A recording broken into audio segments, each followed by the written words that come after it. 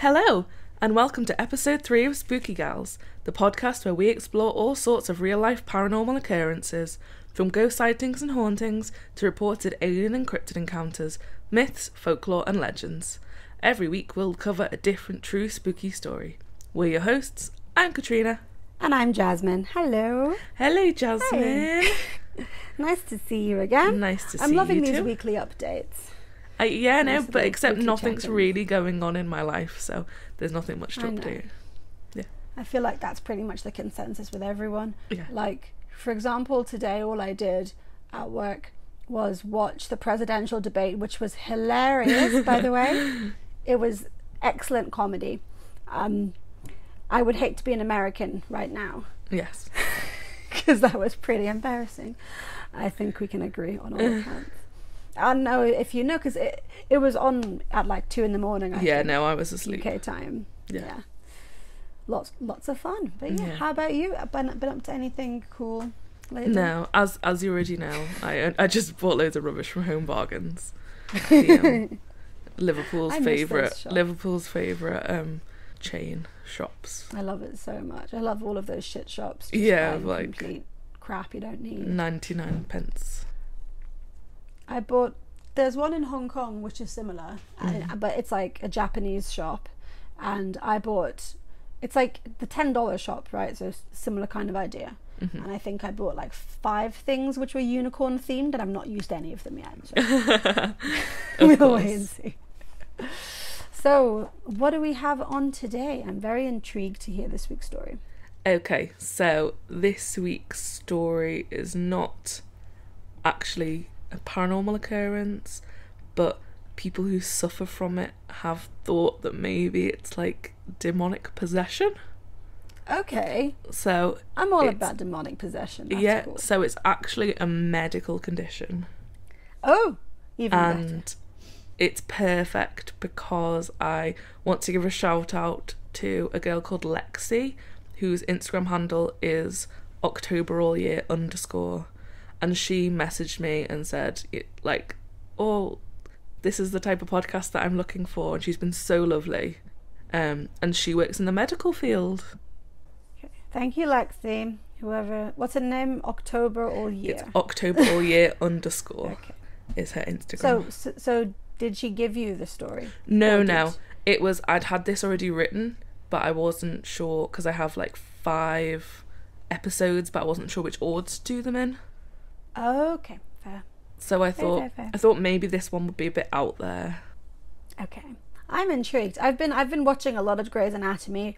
Have you? Which I know your mother has been watching it for years. I've been watching it for years. I love it. Really? Yeah. I thought. Oh, okay. Well, I'm on season 5 now. I am 1000% sure I tried to get you to watch it and you hated it. Definitely. I did not have any interest in watching it. No. But I began, because it's now all on Netflix. So I've binge watched the first 5 seasons in a month. So it's been good. It's, as you can tell, I'm working really hard at my job currently. Yeah. So. Of course. Okay, so tell me what it is. The story that I am covering is alien hand syndrome. Alien hands. Alien hand syndrome. So I'm just processing. okay. So while you're processing, my sources for this were Wikipedia, Healthline.com, Neurology.org, SemanticScholar.org, and an article that's titled "When Your Brain Becomes Your Puppet Master" by Erman Mizilisoy. It's okay. It's a really difficult name, but that's from Medium.com. Okay, so alien hand syndrome. Okay, so alien hand syndrome, also known as anarchic hand syndrome or Dr. Strangelove syndrome, after the 1964 film in which the titular character suffers from the condition, is a rare neurological condition that causes one hand to act seemingly of its own free will, moving as though it has a mind of its own in what seems like purposeful movements. The hand feels alien to the person affected, and may actually work against the wishes of the person and what they're actively trying to do. This includes actions such as the affected hand closing a drawer that the other hand had just opened, unbuttoning a shirt while the person is trying to button it, and picking up objects and refusing to let go. However, the most concerning element of alien hand syndrome, seen only in extreme cases, is when your own out-of-control limb tries to harm or even kill you. I know. I like this. Why am I getting like flavours of Chucky? I don't know why I'm thinking of Chucky when I think of all this. Neither do I. Sorry. I watched The Seed of Chucky recently. It was a great film. Okay, go. Okay, so alien hand syndrome can develop following injury or trauma to the brain, including after a stroke, due to a tumour or lesions, and brain surgery, especially the surgery that's sometimes used to treat severe epilepsy, where the two hemispheres of the brain are separated, which is horrifying. Have you seen Ratchet yet? No, I'm going to watch it. I cannot wait. You need to. I love Sarah It's Paulson. amazing. Mm-hmm. I watched it all in 2 days, and there's a lot of stuff about like, I've always been fascinated by like old-fashioned kinds of like psychiatric treatments. Yeah, no, horrible. So in Ratchet, there's a lot about like lobotomies. What's it called? Lobotomies. Yeah. Oh my god, it's amazing. I didn't know that they had like 2 different kinds of lobotomy initially. But you'll see all of that in the show. Lovely. So the condition was first recorded in 1908 by German neuropsychiatrist Kurt Goldstein. Of course he was German. And usually affects the person's non-dominant hand.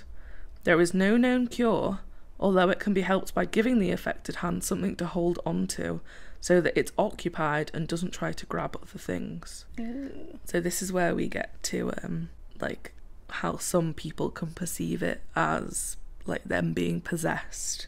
Yeah, I mean it sounds pretty much like a possession to me. Yeah. Like you could like, totally see someone like thinking that they're possessed by the devil in the 1700s or the 1800s. If their hand, if their hand just starts attacking them. Now, if I saw someone like slapping themselves, I'd be like, okay, demon. Okay, easily a demon. Yeah. So, in order to psychologically cope with the alien hand, some patients engage in personification of the affected hand, referring to it in the third person, or even giving it a name. For example, Doctors R.S. Doody and J. Jankovic. Yes, Sorry, that's her name. His name. Yeah. R.S. Doody. I was hoping I could say it fast enough that you didn't pick up on it. Nothing gets past me, especially not Doody. Okay. So,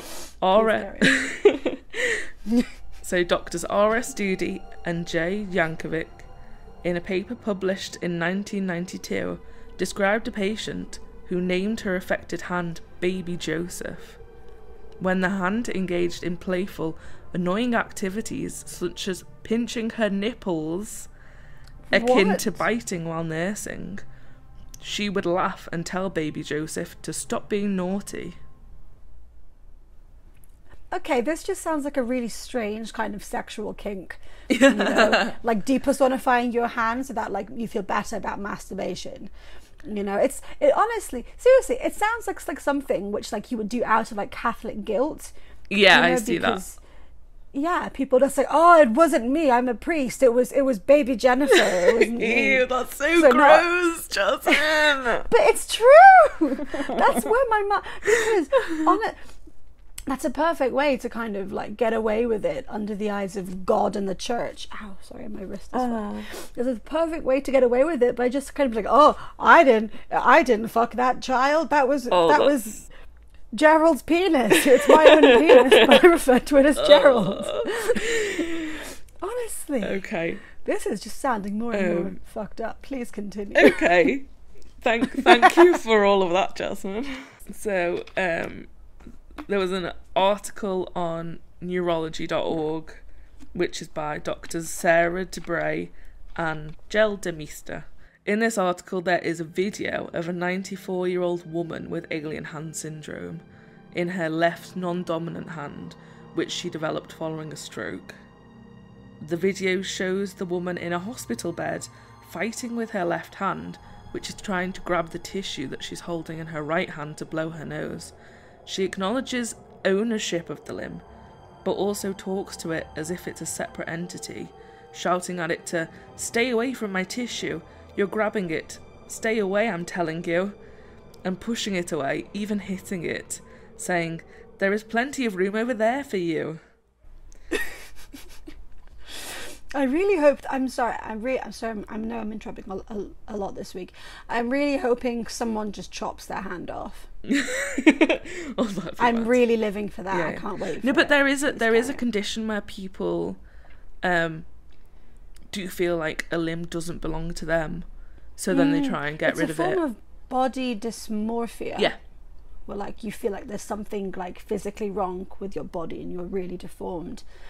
And you try and get rid of it or hide it. And it can be anything from like, oh, I'm ugly, or like, my face is not a human face, take it off. Yeah. You know, two very extremes. So, in this video, the woman also says that the hand keeps messing with her bandages and tugging on her IV.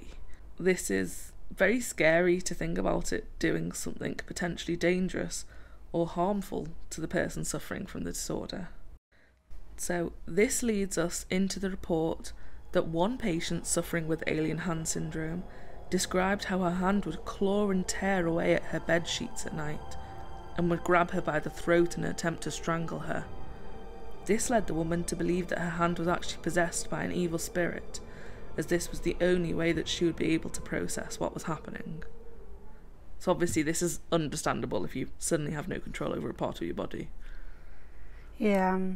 Similarly, an article from the January 1998 issue of the Archives of Physical Medicine and Rehabilitation tells of a 67-year-old man who was admitted into hospital with weakness on his left-hand side in his face, arm and leg, and then reported that his left hand became active at night and would crawl around, grasping his bed sheets, belt, rope and pockets, and would awaken him by clutching at his collar and the neck of his gown. Becoming so distressed by this, the patient began wearing an oven mitt to help inhibit the hand's activity, which successfully stopped the hand crawling and grasping things while inside the mitt. See, okay, now that just sounds an awful lot like that hand from Addams Family. Yeah. What was it called again? Oh, I can't remember. It wasn't Cousin Is it It. called like Thing? Yeah, it's called Thing. Okay, yeah, cool. It's called Thing. Well, either the Addams Family copied Dr. Seuss or Dr. Seuss copied Addams Family. Either way, I want my money back. So I've actually got like an animatronic walking hand, which is one of my prized possessions. No, that's cool. Why have I never seen that? Oh, I don't know. I got it when I was like 8, probably. It's in my ottoman in the porch. Nobody steal it. I know that I know that my sister and I used to like break all of your toys. Oh, you used to break everything. I used to break all your toys. Yeah. I still break everything now. Yeah, so. Specifically my Angel action figure. I know. Where I'm so sorry. Yeah, the arms came off. You broke off one arm and I attached it with some wire, and then Zabby broke off the other arm. We're just cursed. Which we couldn't reattach. Listen, Catty, it wasn't me. It was my dispossessed hand, right? Okay. It was the devil. The devil did it. Yes. So it wasn't me. No, that is you. Right. For any time someone calls me clumsy, I'm going to say, no. It wasn't me. It was Baby Gerald. My hand.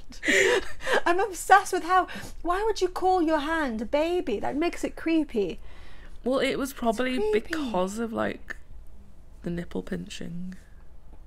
But that's not the first thing I think of if my nipple gets pinched from the baby. Well, I don't know. It's weird. I'm telling you, that woman, she's... Okay. So, another report from the 1998 edition of the Journal of Neurology, Neurosurgery and Psychiatry details the case of an 81-year-old woman who developed the syndrome after being admitted to hospital following spells of tingling all the way down her left-hand side, after which she suddenly became very disorientated and confused. On the second day in the hospital, she complained that her left hand was acting as if someone else was controlling it, hitting her head and face and saying that she was afraid of it. This is a direct quote from the article. She held her left hand with the right, claiming to keep him from hitting her. When asked what trouble brought her to the hospital, she said that her left hand tried to strangle her, and she repeated that someone was hitting and choking her neck, face and shoulder. She asked the nurse to restrain her left hand, fearful that hitting of the breast will cause cancer. These intermittent movements had an irregular speed, with slow and smooth onset but became jerky and rapid before hitting her body. This is just getting weird. Now it's getting weird. Well, it's again just the trend of how like everyone's just so protective of their boobs. Like, hitting the breast will cause cancer. Yeah, but like, you know, but if you cause damage to any part of your body and it has to that's not going to cause cancer. Getting a bruise won't cause cancer. Well, otherwise I would have a lot of cancer. Yeah, but the cells have to be repaired or replaced, and then the more often that happens, the more likely it is that there will be a new cell that might become cancerous. Basically, the more rapidly your cells get replaced, the more likely it is that there's going to be one with a mutation. Get schooled. Damn. Thank you, Cathy, for the biology lesson. You're welcome. Okay, creepy biology girls. Yes. yes. And I suppose, like, your boobs, like, your upper body, like, if your hand's just hitting you in all of your upper body. Yeah, I don't know. I still suspect foul play at work, and by foul play I do mean sexual deviance. This is a sexually deviant granny and a sexually deviant young lady, and of course all of the men. Okay, all of the men. So they have assumed that the onset of these symptoms was caused by a stroke, as her MRIs showed signs of damage to her right occipital lobe, which is consistent with a stroke. A thorough exam showed that she had severe primary sensory loss on her left side, and for example, when shown a picture of two children in a car, she could only see the child on the right and couldn't see the car at all. She also couldn't distinguish her own left hand from the examiner's, and could only copy drawings of simple shapes while her eyes were open, but could draw them better when her eyes were closed. So it is very much like a sensory damage that causes it as well. Yeah, like a nerve damage. Yeah, and it's whatever side of the brain has been damaged, it affects the opposite side. Yeah, isn't that? Yeah, I always thought that one side of the brain controls the other side. Yeah. Or something like that. Yes. Yeah. Okay. I swear I heard that on like something like a Magic School Bus or something. Miss Frizzle is life. Yeah. So by the 5th day, the symptoms had thankfully begun to subside, but she was still afraid of her left hand and placed a pillow on her chest for protection from it. This improvement coincided with an improvement in her ability to fixate visually and better spatial awareness for reaching out to pick up any item with either hand. Although she continued to exhibit intermittent disorientation, by the end of the 2nd week in hospital, she was no longer afraid of her own hand. So, there was nothing in there about amputation. No. Why would there be? I asked for one thing. I asked for an amputee. That's a completely different medical disorder, Jasmine. In this, they acknowledge ownership of their own hand. They know it's their hand, but they have no control over it. But there is also a sense that they're not, though. Yeah, like they're calling it it. Yeah, in order they're depersonalizing. Yeah, it. but they still know it's their hand. Okay, so it's about recognition and ownership of their body part, as opposed to it doesn't belong here. Yes. Okay. Well. So that is all. That is all I have on alien hand syndrome. Well, okay. I hope you enjoyed it. I hope you found it at least slightly interesting. You do look a bit puzzled. Yes, it's the kind of thing I can imagine on something like House MD, which I miss very much as a TV show. But yeah, it's not what what I thought it would be. I thought it would be something like a deformity, like a physical deformity. No, I wouldn't. Why would I do that? Why would I do I don't know.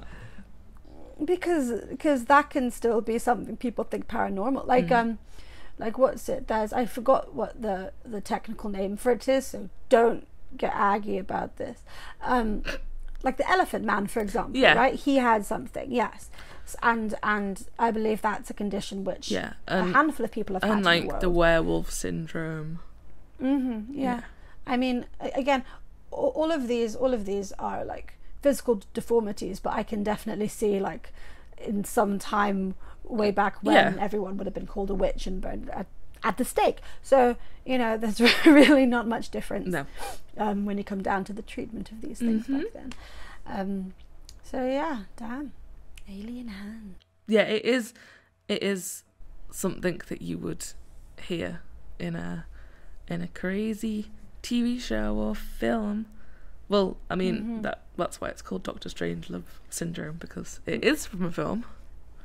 Maybe we can submit it to Ryan Murphy, and they can do American Horror Story Alien. I'm surprised, to be honest. I'm surprised they haven't. Well, I mean, because that's the thing, because they had Lobster Boy or something in, like, Freak Show. Because, like, that's a physical deformity. Yeah, that's like a claw. Yeah, so. Yeah, but they were all based on real people. Someone could just... Yeah, but I mean, there are people who have alien hands. Yeah, but if they're in a freak show, you can't, like, tell that someone's actually got it. I think it's pretty freaky if someone's fucking beating the shit out of themselves with their own hand, like pinching their own tit. Yeah, it is, like, but you could like pretend to do that. Pretend to pinch a boob. Yeah. Oh god. Grim. Okay, well, yeah, that was a nice little deviation from the norm for us. Yeah. Okay. Yes. Because I thought it was really interesting and really scary, but not actually paranormal. I would hate that. That's it. Oh, it's Halloween tomorrow. Halloween month starts tomorrow. Yeah. Just putting it out there. Spooktober. Spooktober. And we have a special Halloween episode planned. Ooh. So we are going to be reading little short stories that have been submitted of other people's real ghost, paranormal, spooky occurrences. Their nice stories. I'm looking forward to these. I love reading creepy shit. I used to love reading creepypasta. Yeah, that was a thing. Just scare the crap out of myself. These are true, Jasmine. These are real people's experiences. Yes. Are you telling me creepypasta is not true? Okay. Oh, so. Shh! Do not ruin my fantasy. Okay, it's fine. I'm it's not. Fine. So, thank you so much, everyone, for listening, and we hope to have you back for next week's episode. If you want to get in touch for any reason, just to say hello or to send us a story of your own true paranormal or spooky experience, please email us at spookygirlspodcast@gmail.com, and also make sure to like and follow our Spooky Gals Facebook page, as well as subscribe to our YouTube channel. You can also check us out on Twitter at SpookyGalsPod and on Instagram at SpookyGalsPodcast. Thank you all so much, and we'll see you all next time. Stay spooky. Goodbye. Bye-bye. No thunder this time. How sad.